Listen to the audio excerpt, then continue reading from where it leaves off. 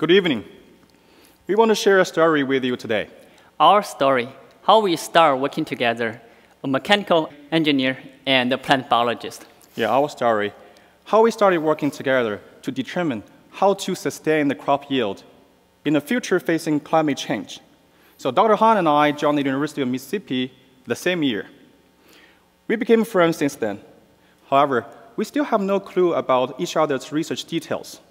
We rarely talk about the work until one day I mentioned to him that I just purchased a lot of houseplants. So I asked him, why so many? And he said, well, I said, I'm not going to brag about it, but actually I killed a lot. I was thinking, wait, isn't he a plant biologist? Aren't you supposed to save them, not kill them? So he mocked me, but he also learned that a plant has a much harder life than our human beings.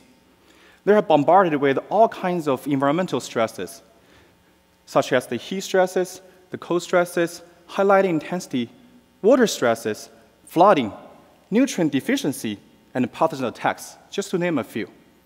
So plants cannot move, so they have to cope with all these types of stresses and manage to survive and propagate under terrible conditions.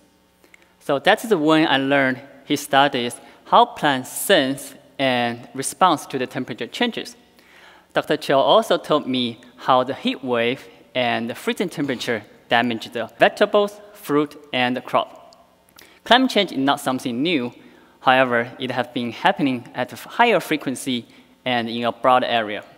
Then he mentioned one more thing. So I pointed out the misconception. That is, many people think that only the extreme temperatures will affect plants, and non-stressful temperature do not. However, the truth is, plants are so sensitive to temperature changes, they can detect merely a 1 degree Celsius shift in the environment and adjust their development accordingly. As the global climate change also leads to a gradual increase in the average temperature. So I'm also interested to study how plants cope with the smaller changes in the environmental temperature. So I showed Dr. Han a video showing that the ceiling growing at a lower temperature, 20 degrees Celsius, and a warmer temperature, 27 degrees Celsius. Neither temperature triggers stress response in plants. So both fall into the comfortable zone for the plant growth. However, the ceiling grow and the warmer temperature has a much faster elongation speed in the stem and also in the petiole, and a more dramatic uplifting in the leaves. That's a big difference. However, I still got confused about the consequences, why it matters. So I showed Dr. Han another example. I said, let's imagine. Now we have some wheat plants just reach the stem extension stage. And the wheat plants growing at a warmer temperature will reach a much higher height after the vegetative growth compared with the plants growing at a cooler temperature. So now, imagine what will happen if strong winds or heavy rains hit these plants. So the taller one would bend over, I guessed. Exactly. So this is a phenomenon called lodging, which will affect the flowering, fertilization, grain maturity, and also harvesting. So all these will lead to a great loss in the yield. Lodging is a long-lasting problem in agriculture. And now, how to reduce lodging is an urgent topic to be solved as we face a warmer Earth. I got his point. I finally understood that even a moderate increase in environmental temperatures will dramatically affect the plant growth. Yes. So I also added that lodging caused by this exaggerated stem elongation is only one problem that created by these moderate increased temperatures. Warm but non-stressful temperature will also lead to many other responses in different organs, such as in the roots, in the leaves, and also in the flowers, just to name a few. So understanding how temperature shapes plants will be very important for guide us in designing and breeding climate-resilient crops. And also, moreover, revealing the precise mechanisms how the plant responds to the temperature is very important to illuminate the fundamental principles by which all life forms on Earth deal with temperature. So as an engineer, the word I picked up on designing, temperature response, and precise mechanism. Interesting, I said, but still, I got no clue how he would investigate those phenomena and review the mechanisms. But then he started with computer metaphors. How could I resist? Yes, I mentioned computer. I said, as a molecular biologist, I treat an organism like a computer. Not a perfect analogy, but they do share some similarities. A computer receives the input signal from the outside world, processes the information using complicated circuits, generates output signal, and eventually presents the results to us. So similarly, a plant senses the change in the environment, such as a temperature change, processes the signal, and generates signal to deal with it, and eventually reacts to it.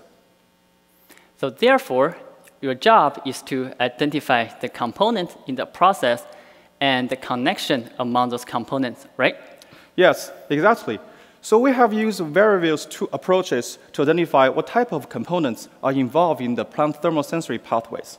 For example, if I want to find out what kind of players are involved in the heat-induced stem elongation, I randomly mutagenize the genes in plant genome, and then I grow these plants at a warmer temperature. So I look for the plants that cannot extend their stem at a warmer temperature and investigated what type of gene has been mutated.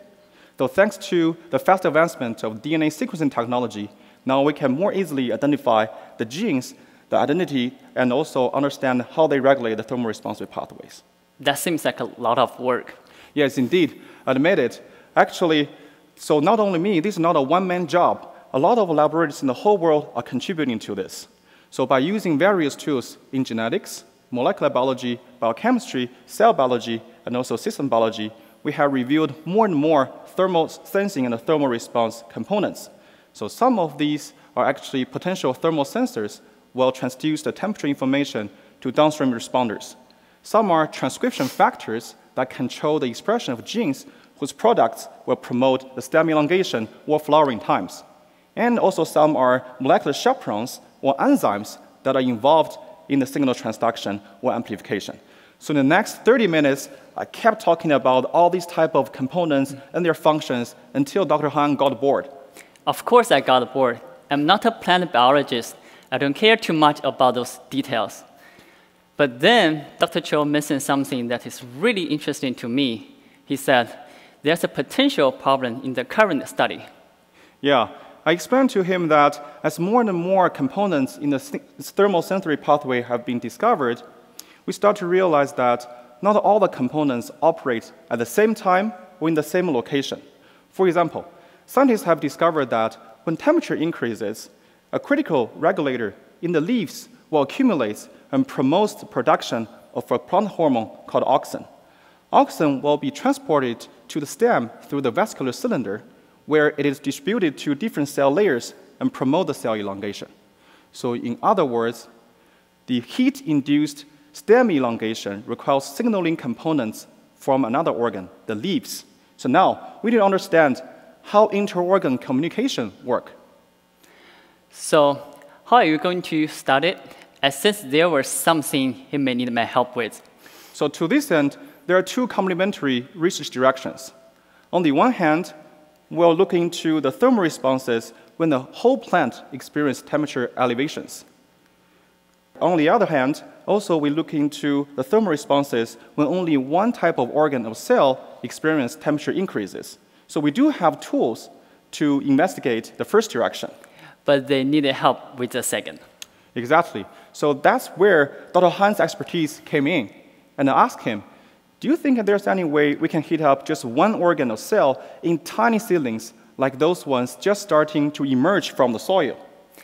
I was thinking Dr. Cho needs a device that is small enough to heat just a single organ or cells so that other organ or cells will not be stimulated simultaneously.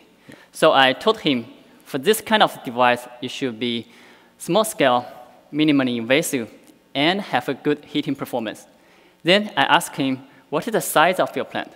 So for most of the organs and also cells, I'm working with the plants that are actually in the millimeter to micrometers range. So they are tiny seedlings growing on the petri dish.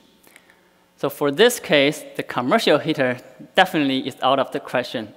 So comparing the size of a commercial heater and the size of one leaf is like we comparing the size of a building and the human. So with this size, we definitely cannot use a commercial heater. Moreover, flexibility is another issue. So most of those commercial heaters are made from the rigid material. So it will be difficult for us to conformally attach the heater to the plant surface. Without the close contact between the surface and the heater, it will be impossible for us to precisely control and monitor the temperature at a designated area. So then I asked Dr. Han, is there any manufacturing technology we can use to fabricate microheaters? Photolithography actually is the first technology that came to my mind. It can create the features with less than 100 nanometers. So the chips used in your cell phone, computer, or any other electronic devices are actually fabricated by this technology. But then I told Dr. Cho, I think it's impossible for us to use it due to the complexity and the cost of the process. So one commercial photolithography machine can easily cost over $100 million. Wow. So with this price, you can imagine how complex the process is. Then I thought of the 3D printing. Some of the printing technology actually can create the small things. Inkjet printing is one of the simplest, fastest, and cheapest process. I can create a tiny feature with sub-micron resolutions when combining the inkjet printing and the voltage. So the voltage here is used to create an electrostatic force that is the primary driving force to carry out the ink. Moreover, this force will form a cone shape at the nozzle tip, thus allowing the creation of the tiny features. This process is really simple and less expensive. So I was so glad that he was thinking about things like cost. So we decided to go forward with this plan using the 3D printing technologies. So to print the heaters, we're using the silver-based nanomaterial. This material has excellent electrical and thermal conductivity, flexibility, and stretchability. So the fabricated devices can conformally attach to the non-flat surface. We designed a wild heater that can be used for the external heating of the plant parts, such as the root, the leaves, and the stems. We also designed a wildness heater that can be implanted inside the cell for the internal heating. So I should add that Dr. Han has successfully printed both types of microheaters. So now, how can we use or control these microheaters then? So we have a heating system that can automatically control the temperature of the heater. Since this is an autonomous system, we don't need any person to be present and control the system. Moreover, this system can be controlled remotely. So this system basically is like the temperature controlling system you use in your AC or refrigerator. We just need to set the temperature and let the system do the job. So now we have the tool you need. How do you plan to use it? So first, we'll use the microheaters to validate whether when the organs were working autonomously and when the organs will work with the other organs in the thermal response. And next, we will test whether cells are working autonomously or with other type of cells. For example, when the leaf stimulates the growth hormone production at a warmer temperature, which cell layers are responsible for such production? And what components are involved in the regulation? When stem elongates at a warmer temperature, do all the cell layers grow simultaneously? How do they coordinate the growth speed? And what components are involved in the coordination? So that's a great plan.